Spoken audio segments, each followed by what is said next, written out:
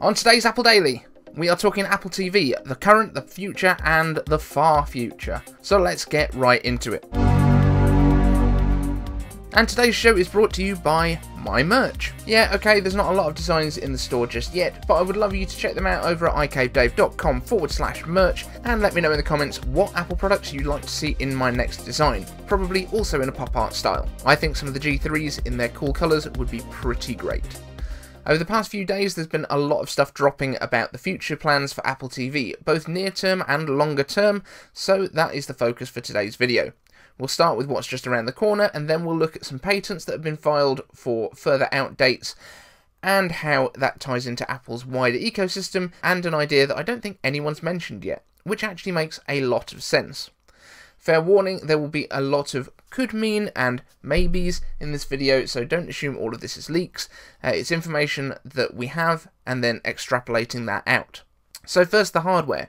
There's been a number of different configurations suggested for what will power the next Apple TV, with the least powerful suggested being an A12Z or A14, at the time of writing lining up with the current but not for long 2020 iPad Pro, and also the A14 in the iPad Air and iPhone 12, though the iPad Air version of the A14 is actually faster in many ways than the iPhone version, and more likely the one that they would go with. The more powerful possibility, and possibly the reason that we haven't seen this Apple TV yet, is A14X, which would be unlikely to drop in an Apple TV box before it did it in an iPad Pro, but it could certainly come at the same event. Now, bearing in mind that the A14X is, as far as we know, either the same chip or at least equivalent in performance to the M1, it is difficult to see Apple TV keeping its current price tag of around $180, so could the reason that we've had mixed rumours about what powers it be that there are actually two versions coming? Thinking about it more, I think it's a pretty legit argument. And we know price-wise that Apple can get an A12 with its board along with batteries, a high-resolution Retina touch panel, speakers and much more for $300, which is the student price for the iPad, or an A13 in a $400 iPhone that also has Touch ID, better cameras, cellular modems and the rest in the iPhone SE. There's a lot to strip away from those older chips that would make a very compelling Apple TV experience at a much lower price. So for clarity for the rest of this video, we'll call these the Apple TV and the Apple TV Pro for the A14X more powerful version. Now, Apple TV as a segment could go to 4K with 120Hz in 2021. 95Mac has discovered code in the latest tvOS 14.5 beta that refers to Apple using HDMI 2.1 to deliver double the frame rate at 4K compared to the current devices that Apple offers. This news actually dropped just before I shot yesterday's show, but as an upgrade to the Apple TV, it does make more sense than putting 8K TV in a box, needing to push about half as many pixels as 8K at 60 would.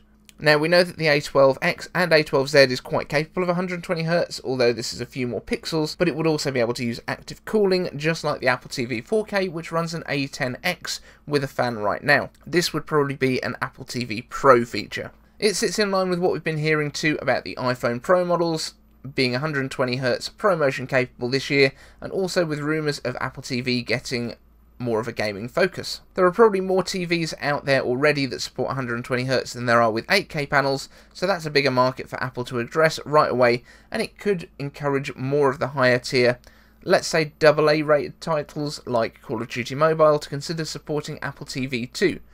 Though where their balance point is between paid games and freemium is the tricky part here. There's no reason, however, that Apple couldn't, as we've said before, look to buy some game studios and bring their own first-party games to a similar level, though I don't imagine that Apple would do something as realistically violent as Call of Duty, but Fortnite manages to make shooting one another in the face with large guns quite fun, so there are definitely ways. It's easy to bring the same scene from a movie down from a hard R rating to a PG-13 by having it either aliens or robots being blown away instead of humans, and just look at every big Marvel movie battle if you don't believe me. As with the rest of what Apple does, you'll be able to play these games across all of the current devices, but with 120Hz support probably being reserved for things with Pro in the name. So iPad Pro, iPhone Pro, and now Apple TV Pro. And maybe MacBook Pro, if ProMotion comes to the next generation there with mini LED displays too. In fact, fine, let's bring back iMac Pro as well for ProMotion. But moving away from gaming, as we've covered a lot of that with Apple Arcade on Monday's show, which you can find right up here, let's talk about how the lines could be blurred into Mac territory. The A14, if that's what we were to get in the next Apple TV, would have the performance of an M1 Mac, so why not allow a keyboard and mouse or trackpad to be connected over Bluetooth and at least use the iPad OS versions of things like Pages, Numbers and Keynote to have a mini productivity machine. Even as low as the current A10X Apple TV, this would work just great, as it's what powered the 2017 iPad Pro generation. Now, supporting this, Apple has recently filed a patent for a Magic Keyboard and trackpad that doesn't appear to be attached to anything, and also supports the Apple Pencil input on the trackpad, which would make a pretty awesome couch interface for getting some light work done or kids doing some homework, assuming they have an Apple TV in their rooms. But with this level of power, why stop at iWork? iMovie on the TV could be pretty awesome as well, especially if you use your iPhone as the clip picker, and maybe a trackpad if you don't have a keyboard set up. I know I'm going to be opening a can of worms again here, but maybe Apple TV Pro with the power of M1 could actually run Final Cut Pro, or at least whatever version of Final Cut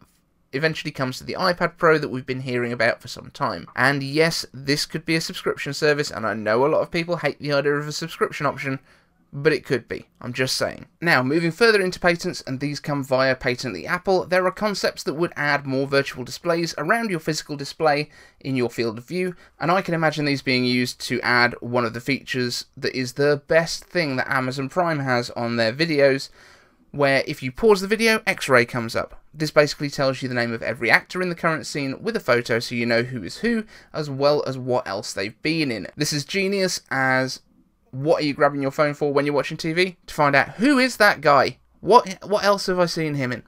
So, just an absolutely amazing feature that Amazon has right now, but imagine that information popping out beside the screen when you make a certain gesture using augmented reality on one of Apple's headsets. Captions could appear just off the screen as well, perhaps underneath or above, instead of overlaying over the content that you're watching, getting in the way of it. And the patent also describes, of course, the use of this to expand Mac displays, so perhaps when you're doing video editing like we mentioned before, your content bins could slide out from the side of your TV, or your timeline could be attached underneath the display, and your screen itself is purely the viewer for the video that you're editing. In the final Apple patent that relates to Apple TV, it's around lenticular lenses. These are the kind of glasses-free 3D panels the Nintendo DS used to add depth to its games. Now, of course, 3D TV did awesome, and we will now spend 100% of our time, if not more, watching TV with dumb glasses on, as everyone knows.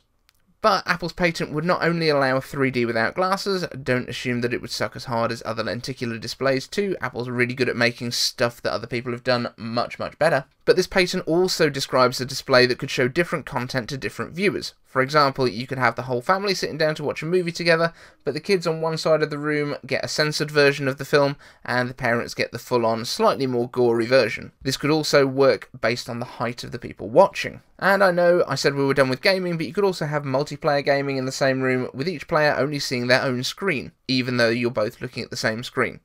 Pretty awesome. At this point, we're also talking about a display built by Apple, an Apple TV screen, which I very much dismissed yesterday in iCave Answers as a crazy idea. But this would be a little bit different to that. So let me know what you think about these ideas. Are you more excited for Apple TV now?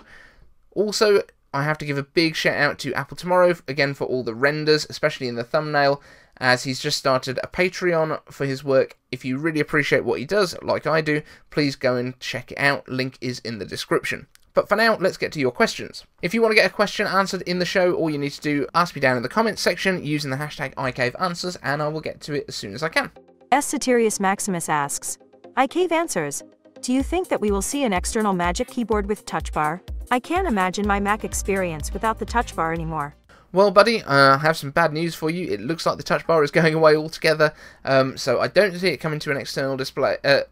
So I don't see it coming to an external keyboard. However, we have seen the rumours in the past. I've done a whole video on how magical the Magic Keyboard could get, because it looks like Apple is going to bring OLED touch. It looks like Apple may bring OLED keycaps to their keyboards, which initially I think will probably just come to that top row, the function keys, so that they can be more useful and basically replace the touch bar in that way. But eventually they could actually bring OLED keycaps to the entire keyboard. Now, is this going to be a cheap thing? No, it is not. But I think it would be a pretty awesome experience, and you'd be able to kind of have the entire keyboard customizable to whatever you want. And I do think that Apple would probably bring that to their external keyboards as well, assuming they find a good way of doing the charging. Hopefully not sticking a lightning cable up in the bottom of it so that you can't sit it flat, but it could well be something that uses something along the lines of MagSafe. Thomas E. asks, iCave answers, do you think it makes sense for most people to buy in 27/31-inch iMac even once it gets the M1X? Given the existence of the M1 or M1X Mac Mini, you can get a decent display and a Mac Mini for about £1,000, and the base Mac Mini holds its price better than any of the other computers, so it might only cost £200 to upgrade it in 2 years' time. So this ties back to exactly what we were talking about in yesterday's show, with stuff holding its value better. Obviously the displays themselves, that's one of the annoying things about an iMac, is that you kind of, when your computer bit dies, the display is kind of useless. So that's a bit annoying. I would love to see Apple bring a modular system. I think we talked about this way back in like October time, where you would be able to basically replace the kind of Apple Silicon module in your Mac. So basically the whole main board, especially in an iMac or something like that. So it's basically upgradable over time. You keep the screen because the screen is good, and you replace the brain of it, if you like. Other than that, I mean, this is what I've done here. So this is a Mac Mini with a couple of big old displays. It cost me about £1,000 to set up, actually, including both displays. So yeah, I mean, it's a really good option. The things that you do miss out on, though, when you do this, is you miss out on the webcam, you miss out on the integration. So like when I want to turn this on, I have to turn on the monitors like manually. I know it's a horrible handicap that I have to put up with, but in all honesty, it's absolutely fine. If you've got an iPhone, you can use something like Irion Cam, which is an app that allows you to use your iPhone as a webcam, so that's kind of pretty good. I don't imagine many people are buying a Mac that don't own an iPhone, so that's kind of a good option. You do need your own keyboard and mouse, and a lot of people prefer to have a mechanical keyboard. They don't necessarily love the Apple ones, but the Apple ones are also a really nice kind of throw-in with an iMac. So, what I would say is, if you are a tinkerer, to the extent that you can tinker with Macs, Mac Mini is great. If you just want a solution that you can plug in one power cable on your desk and start using it, the iMac is amazing. The Mac Mini gives you a bit more flexibility and probably will save you some money, especially in the long term, because you can keep using the monitors. But there we go. That's where I sit on it. So, thank you so much for watching today, guys. Hope you've enjoyed this kind of dip into Apple TV and the future that it might hold for us. It's an exciting time to be an Apple user. Thank you so much for watching. See you in the next one.